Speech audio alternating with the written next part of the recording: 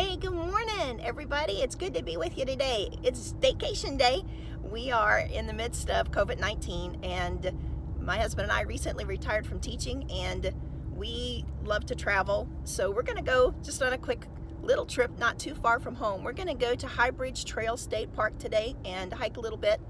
It is about an hour and 15 minutes away from our home, and it's close to Farmville, Virginia. High Bridge Trail State Park has about 31 miles that you can walk, bike, or horseback ride on, and today we're just going to be walking.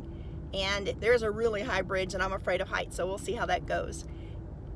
I would say that we're going to stop at the Camp Paradise entrance. There are multiple entrances, and we're going to stop there. It's about 3/10 of a mile from the bridge itself, and we'll show you around a little bit when we get there. It does cost $5, and we will take you on a trip. So get your coat and let's get going. Okay, so what's a staycation day without Chick-fil-A for breakfast? I don't know either. So here we go. We're just going to grab a biscuit before we get going, and I'll take you along as we head into the yummy Chick-fil-A.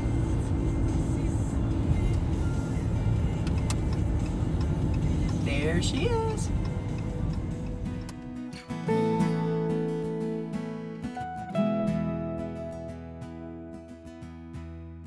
Alright, so here we are. We've reached the entrance into Camp Paradise. We are going to go in and pay our $5 to park. It is a state park, that's the parking fee. And Camp Paradise, I believe, has places to actually camp. I don't know about cabins, but we'll look around when we get here and we'll get back to it in a bit. So I don't really see any places to camp, but there is places for you to picnic over here. This is the parking. You do have to pay $5, and we found out that it's that you put your money in an envelope, and we didn't have the exact amount. So they do have an option now that you can pay just online. So that's what we did. So we're at the parking lot. Hey, there's the hubby. Here's just a quick map of the trail, and we're going to head to the bridge and then just go over that. We'll take you along the trip a little bit once we get a little bit closer, but we're just going to head down this way and figure things out. Well, so far we've just hiked a little bit, but so far the walk has been nice. The path is this limestone gravel trail, so it's easy to walk on, and this is one of the first stops. Got a cannon here, and then a lizard, wildlife. Some wildlife. I don't know if you can see that little guy, but that little lizard's having himself a time. It looks like he's dancing there. Let's see if we can get in close. The bridge is up ahead. It looks like they're working on it a bit. I'm hoping that they'll let us easily get by, and after we pass them, we'll take you back on the journey. So the bridge itself is, we've started walking a little bit. I am afraid of heights, and I'm doing fine so far. The trail itself seems very safe. We are in the treetops here.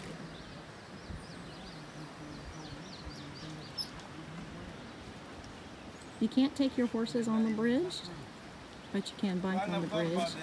Tammy is not one for liking heights, so I'm going to go towards the edge. Hopefully I don't drop her phone.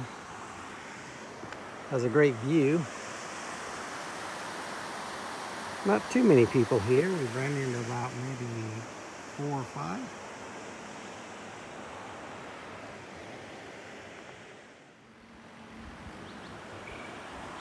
It's gorgeous, but it's a long ways down.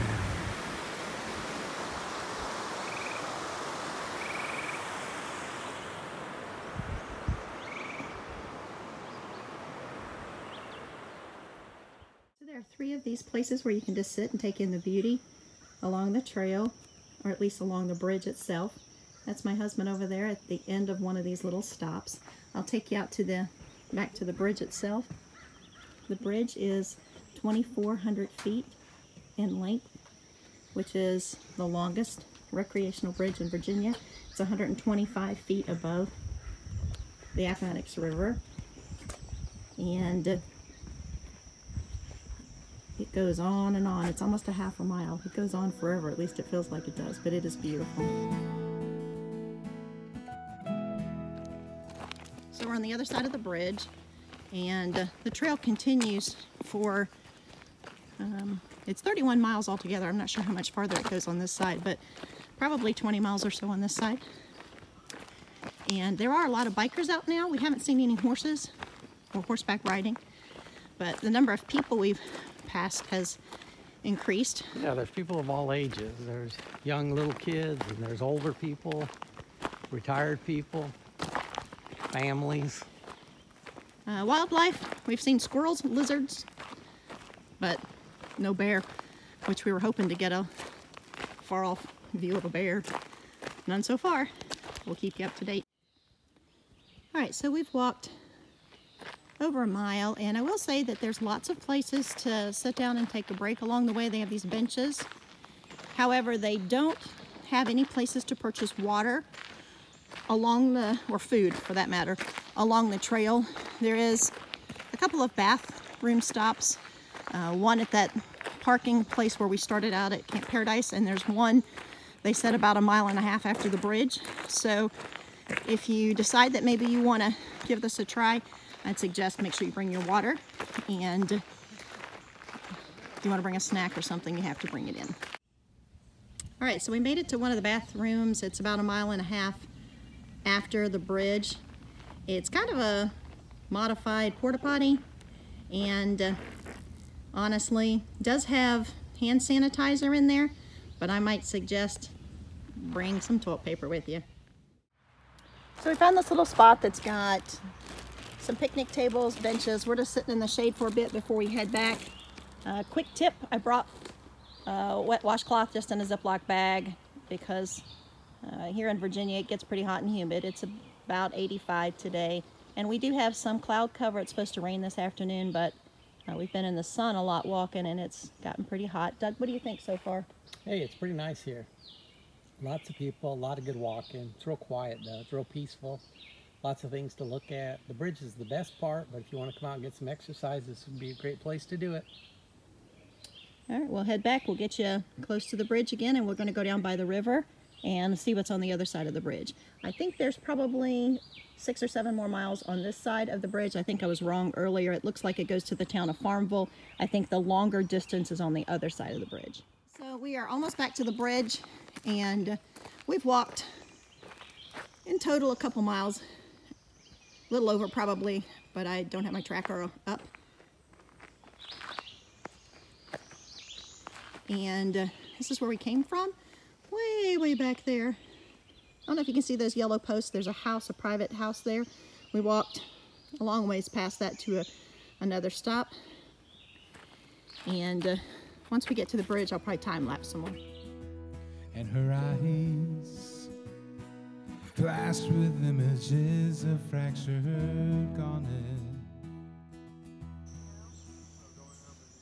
We finally saw some wildlife. A couple of deers down there in the trees eating lunch.